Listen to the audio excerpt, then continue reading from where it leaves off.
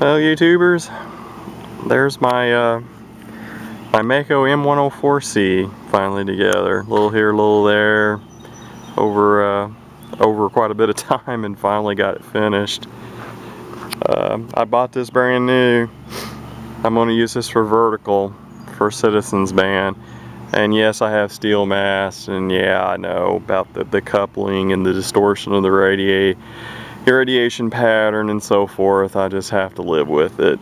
You know, I know steel mast is not good for vertical yagis, but it's what I've got, so that's what I gotta go with. I taped, that's electrical tape on all the joints, and then I silicone over them.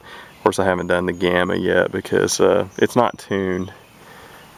Someday I'll get the tower broke over and mount it, and then tune it vertical.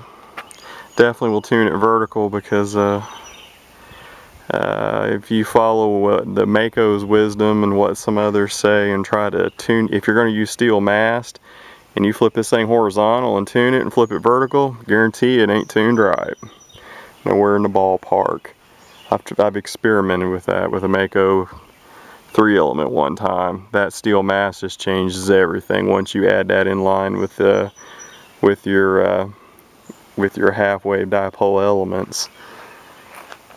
But kind of looks ugly, I guess, with my tape and silicone job. I know some people don't seal them, others do. This is kind of what I always do.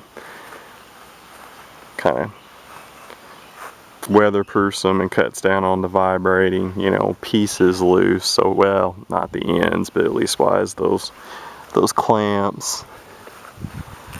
And I tried a different system that I'd never done before.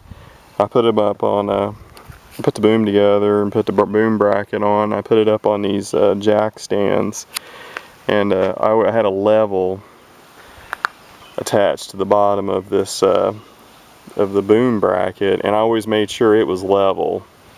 And then I leveled, when I put the elements together, I only put the muffler clamps and the saddle clamps with the 5/8 piece of tubing only. I didn't put the elements totally together. I just put the 5/8 piece, made sure that the bracket was always level. Then I leveled these, and then of course, you know, kept flip-flopping, double and triple checking and so forth. Hopefully it should be straight. It looks straight.